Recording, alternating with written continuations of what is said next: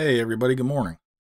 Want to thank everybody for the donations, continued support and everything. Last couple days I've seen an uptick of donations.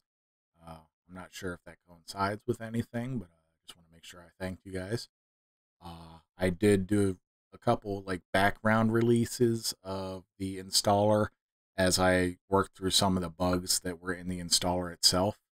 I do have another version that's coming probably in the next day or so, which also has some InputMapper actual application updates. One of the things that I worked on was the plugin loading system. Previously, it was just kind of going through the plugins folder and loading all of the DLLs, even if they aren't directly plugins for InputMapper.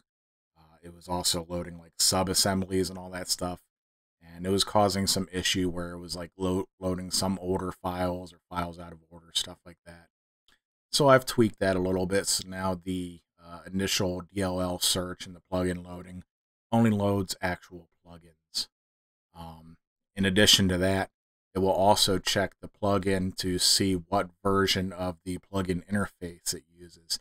And if it's a version, if it is a version that's different than the one that InputMapper is currently using, meaning maybe you have like a older plugin or a newer plugin, or your InputMapper version's old or something like that, it'll give a warning in the log, but it'll try to run it anyways. And the reason why I'm doing this is because at some point, the plugins are really going to become more detached from InputMapper, allowing people to download them and distribute them individually as they see fit. So I wanted to make sure that all the versioning and all that stuff, there was some sort of a fallback in place to let people know if they were mix matching versions.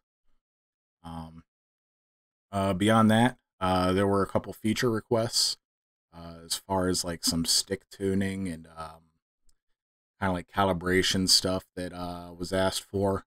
And this has prompted me to add a couple new functionality items to InputMapper. And that's going to be the inclusion of we already have like a mapping system where you take one channel, pass it through some modifiers, and map it to a destination channel. Now I'm going to do the same thing, but more of like a top-down approach, like it's meant for more channels, and it's going to be a state modifier. And what that is you can modify the input state, and those modifiers will, have access to be able to manipulate multiple channels at the same time, since they are looking at the entire state and not just the channel value. And the reason why this is needed is a lot of these more complex, like dead zones and all that stuff, especially like the radial dead zone, require the plugin to know the value of both of the intersecting axes. Um,